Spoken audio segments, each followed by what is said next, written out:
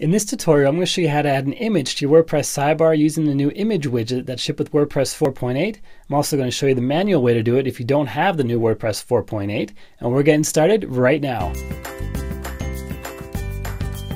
What's up guys, welcome back to another video. It's Bjorn from WPLearningLab, where we help you get better at WordPress so you can earn more for yourself, for your clients, and for your business.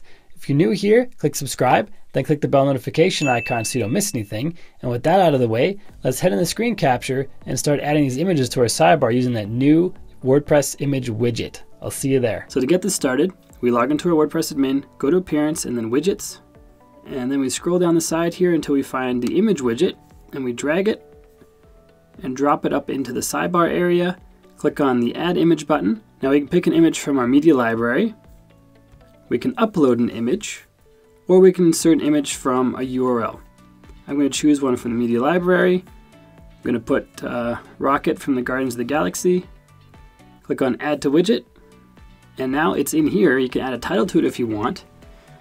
Maybe this is Rocket and Groot. You can also edit the image by clicking the Edit Image button. And this brings up the WordPress image editor. Change the display size here. You can add a link here. And of course, caption and alternate text, which I skipped over at the top. There's some advanced options. Add a title attribute, a class, so you can easily style it with CSS.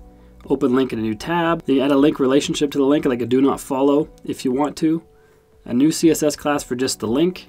Then you can click on Edit Original to actually edit the image itself. Inside the WordPress editor, you can do things like rotate and crop, just basic things like that. You can't really change the appearance of the image. You can't stylize the image, you can't make it grayscale, but you can change the size and orientation. So if the image is how you like it, all we do is click on Save here. Then we can head out to the site and find a blog post with the sidebar, and it'll have that image. Turns out our homepage has that image. So here we have it in the sidebar. Now we can do this as well in the older version of WordPress. So if you haven't updated to WordPress 4.8 yet, which you should, because it also patches some security vulnerabilities, you have a message like this at the top of your site. If you're not updated, you can click on Update Now to quickly update it. This is an older site that I haven't updated yet, but I will after this video. But I'm using this to show you the old way to add images. So we go to Appearance and then Widgets. So just in case you don't want to update for whatever reason, you can still use the old way. Find the text widget, add that in there. I'm going to put the same title in there. Just paste that in. Now we have to do some HTML to add an image, and I'm actually just going to grab the URL of this image right here by heading over to the media library. I'm going to click on the image. I'm going to copy this URL here, which is the URL to the image. Of course, you don't want to copy these URLs from websites where you don't have the permission to do that. That's not a very nice thing. It's called image hot linking. It's not cool.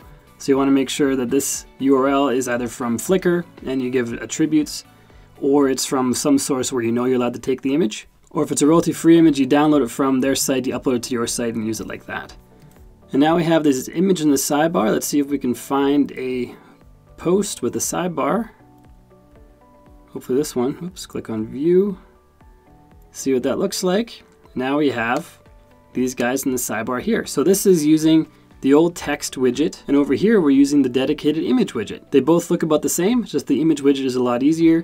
Doesn't require you to do any kind of HTML coding whatsoever. So that's how easy it is now to add images with the new WordPress. I hope this video helps you. If you have any questions or comments, please leave them down below the video. If you haven't done so yet, click subscribe, then click the bell notification icon so you don't miss anything. And next up is clicking one of these videos that popped up on the right hand side so you can get even better at WordPress. And until next time, keep crushing it. I will see you in the next video.